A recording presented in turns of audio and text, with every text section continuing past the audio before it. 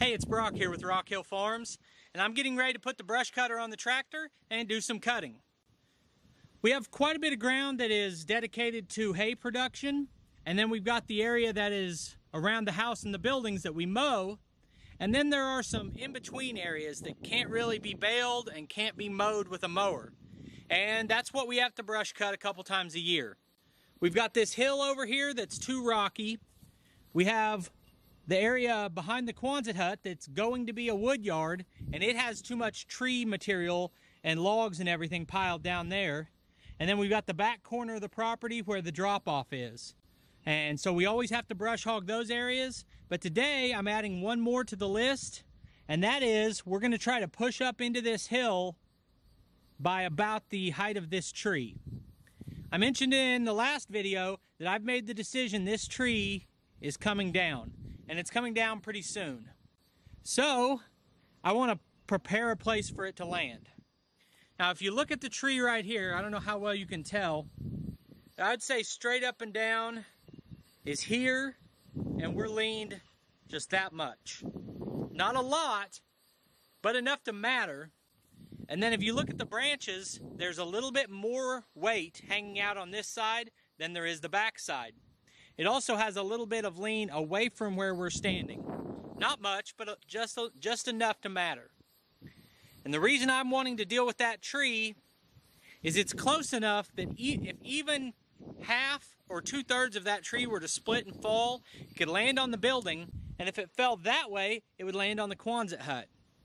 So what I'm debating right now is possibly trying to get a cable up as high as I can in the tree and run a line out to the skid loader parked, 75 to 100 feet up the hill, and after I make my initial cut, put some tension on it and make sure it goes where I want it to. And to do that, I need to clear up here, see what kind of obstacles I've got, and make sure I'm going to be able to do that. After I do this part of the brush cutting, I'm going to get an angle from this direction and kind of show you the lean and where we're at in relation to the buildings. Well, if any of you guys have any feedback on the best way to deal with this tree, you can leave it in the comments section. But for now, that's enough talking. I'm going to get the brush cutter put on the tractor and we'll get started. Coming in here to get the tractor, and we had kind of a big day. I got called into grandpa duty because Zayden had his crown come off of his tooth and he had to go to the dentist, which isn't a lot of fun when they put the drill in there. But he didn't cry at all. He got 2 John Deere tractor stickers. Now what are we going to do with those? We're going to put it on the tractor today. I was thinking about the ROPS. You want to put them up here on the ROPS? Yeah. And you're going to put one on your tractor and one on mine? Yeah. Okay. Pick which one you want to do. I want to do this one. All right. That looks like a big old 6 or 7 series with a baler behind it. Yeah, that's cool. All right, so we got it peeled. Let's put this one over here. Okay, peel the back off. Okay, right here. Yeah. Oh, you fall. That's about. Oh, it's so cool. Now I need to put mine on my tractor. Yeah. Let's drive down there with the tractor. Now every time we'll see that sticker, we'll remember Zayden doesn't cry at the dentist. And now we're going to go put a sticker on your tractor, then we'll get to cutting. A couple videos back, I shared that this is the most difficult implement I have for taking on and off the tractor because it's not quick hitch and it's got hydraulics and it's just a pain. Not to mention the fact it's 940 pounds. So what I've been doing with anything that's a hassle or that I need to move, I've been building custom pallets that fit that implement. And I just put a stack of pallets under the back side of this, and that's going to make it easy. I had tried setting it on different things before, but I think I just didn't get anything tall enough. So I have the back of that set on 4 pallets, and it's going to hold it up straight. So if I build a pallet for this, it needs to be about 4 pallets high on the back side and ground level on the front side. And then I can easily move this around. So while I'm taking this off, I'll tell you a funny story. That was my grandson Zayden. He's 5 years old, and he is the stereotypical 5-year-old boy. So he wears cowboy boots and blue jeans every day. It's 100 degrees out here. He's wearing cowboy boots.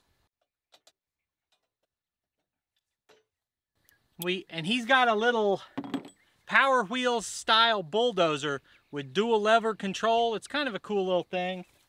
But we go in there, he's gonna ride that while I'm getting this set up. And there's a little tiny frog on the ground in the garage. I showed it to him and he got excited, said he was gonna go put that in the pond. Well, I don't know if that frog wants to be in the pond. Why don't you go put him in the yard? After I see him set it down in the yard, I come back up here and start working. And I look down there and I see him running across the yard. He's chasing that frog. And so I walk down there just to see what he's doing. He's found the frog. He's back in his bulldozer. I said, do you still have that frog? He said, yeah, I'm going to keep him. Thought, okay, I'm going to give him the speech about, like, let's get a box and maybe set it up for him. He said, I put it in my boot and I'll just keep him in there. So I've never been a frog, and I can't imagine living in a 5-year-old's boot is your dream scenario. So we've got a bucket set up over there, and he's doing a scavenger hunt now. I said, what do you think a frog needs? I said, maybe some grass, like a worm. Get him some worms or a cricket and put in there with him. Maybe he'll eat those. So he's off building a frog habitat, I guess.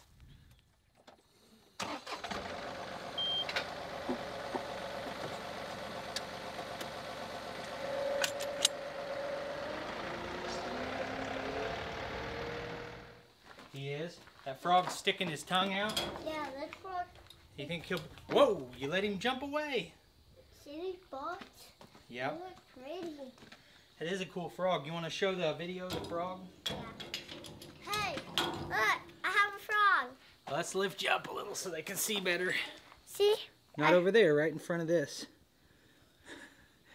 And we're going to be nice to the frog too, aren't we? Yeah. Okay.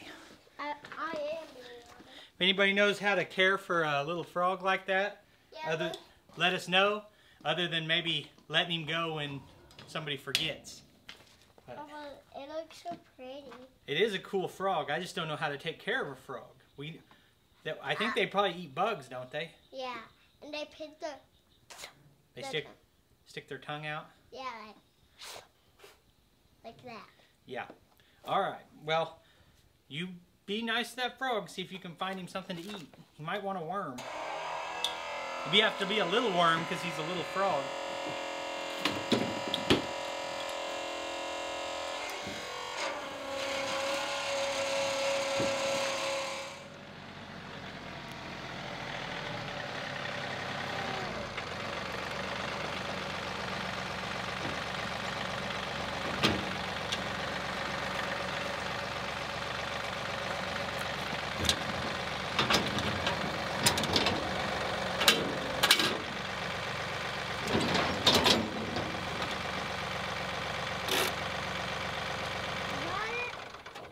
Yeah. We still got to hook up the PTO shaft. Can I do that? No, it's too hard to push.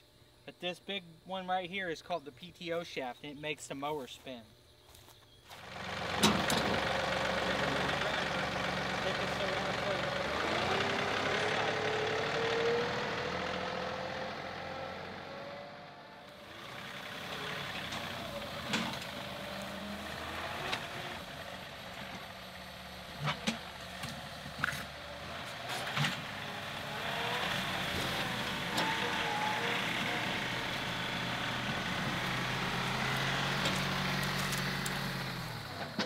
You're about to hear the way my brush cutter bangs and clangs whenever I start it up and shut it down, which is just a result of the back edge of it being bent in from running over large brush. And I've straightened it a couple times, but it just keeps getting bent back. So, it is what it is.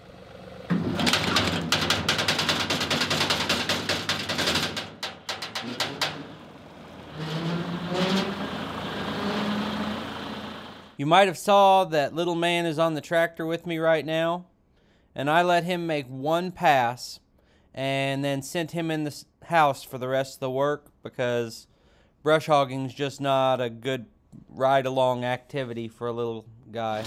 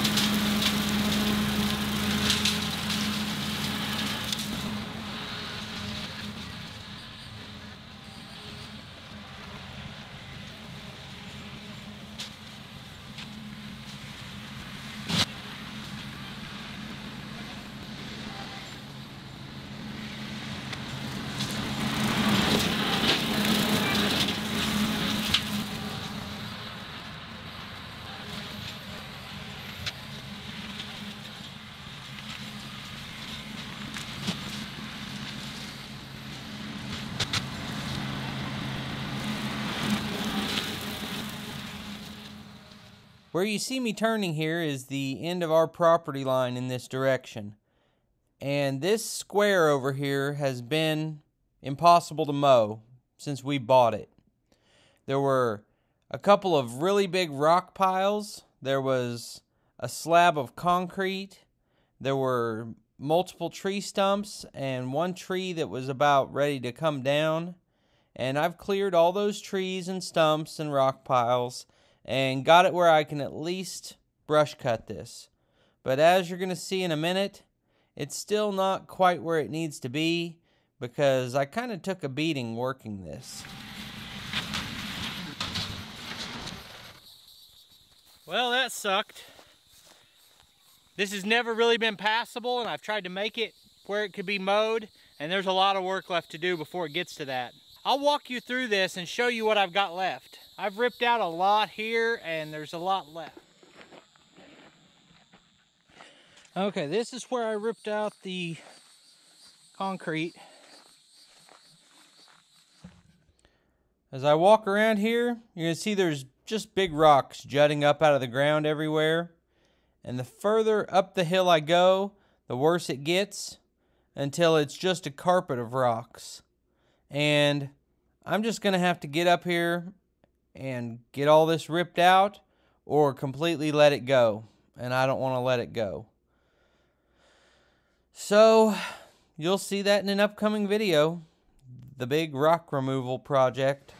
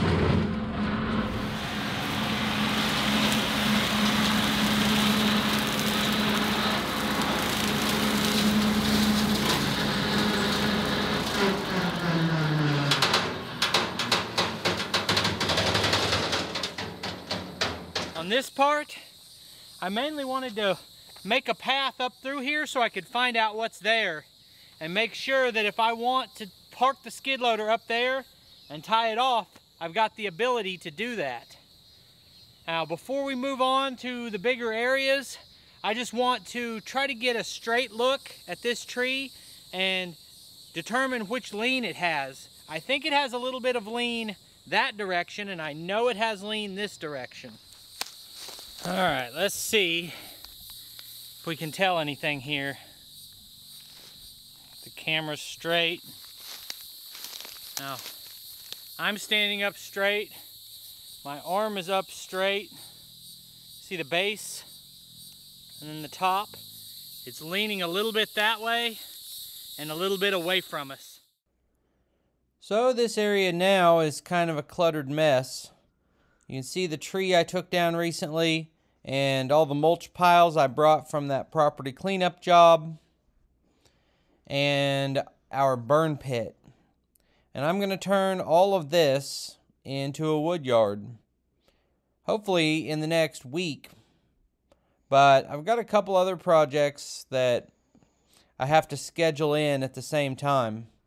I just went and picked up the overflow pipe for the pond yesterday, and I'll be doing that. And then I've got that other property cleanup job that I bid that I told him I was going to try to start by the end of next week. So we'll see if I can get out here tomorrow and maybe finish cleaning up this tree. Now, if you notice, with it being summer and not fall, all the trees should have leaves on them. But you can see 3 or 4 large trees on the left side of the screen that are bare. I'm going to say those trees are dead. And that means it's time to take them down before they fall on their own and rot on the ground. So that's some more tree felling I've got to do, and it's a lot of firewood for this winter. If you notice on the right side of the screen, our hay has just been baled. And that's my favorite time to get out here and do the brush cutting, because I can clearly see what they baled and what they didn't.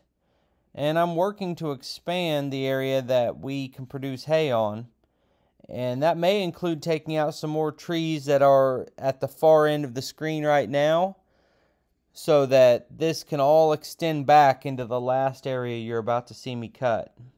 And now you're going to see a daring rescue mission, as I've got a 30-minute battery life on the drone. And I looked over as I was finishing this area up, which apparently takes about 30 minutes to cut, and I noticed the drone was about to land on the roof of the Quonset hut. And the last thing I wanted to do was get up there and climb all the way on top to get it down.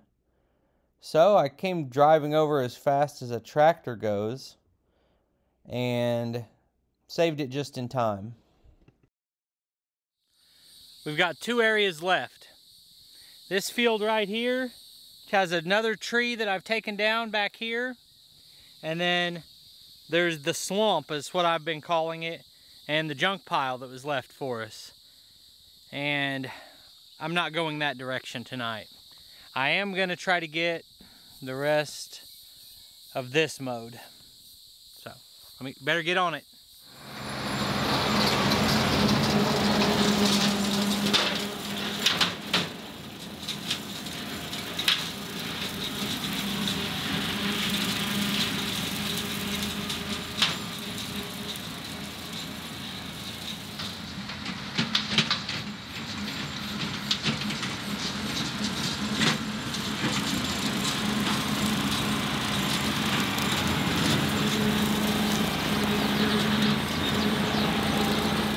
So we have 20 acres, and currently about 5 of it is hayfield. And even if I set aside the area that we already use and save an area that is wooded, we could still easily increase from 5 acres to 10 acres of hay just by cleaning up the areas like you see here. And I've already been working on that quite a bit. If we can expand it enough, I think I might start baling it myself.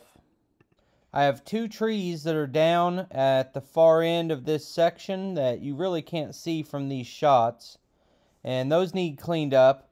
And then there's a bunch of brush piles that are just too big for me to mess with tonight. but they've completely grown over with weeds and you can't even tell what's what. So I'll have videos cleaning up all of that as well. There's never a shortage of work to do when you're maintaining a property, but luckily I enjoy doing this kind of stuff. Even if certain days I don't enjoy all the dust that's blowing in my face right now and sticking to me, big picture, I enjoy having this property to take care of.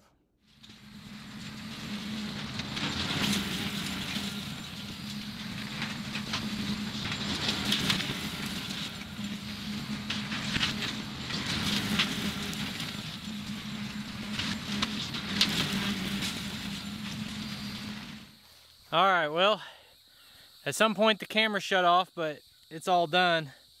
I can't see a darn thing, but feels good to accomplish a little bit of something. I appreciate you taking time to watch the video. I'll put links on the screen to a couple more of our videos, and I'll see you next time.